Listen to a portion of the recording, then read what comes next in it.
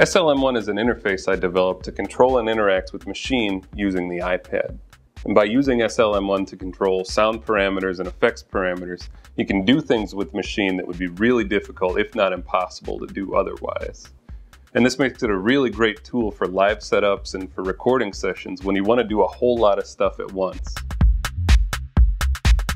So here we have the SL-M1 interface. At the top is the group selector that allows you to choose between the 8 different Maschine groups, and then below that are the controls for each group.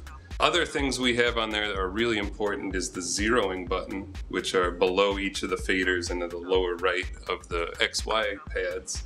And what those allow you to do is take a value and quickly set it to 0. So if I have a reverb going and all of a sudden I want to stop that reverb, I can zero it out and it's done. I also have memory buttons in here. So zeroing allows you to quickly jump to 0. Memory allows you to jump to any point, really.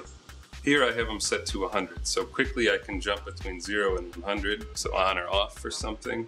And I can also change where that value is. So here it's at 67%. And you can change that as you go on. So say I want to change it to 38%, I can push the save button, things turn green there, and when I push this, the save point is moved down here, and you can see that with a little white dot. So now I can choose between 0 and 38%, and I could change that at any point. Say I want to go to 79%, just reset it.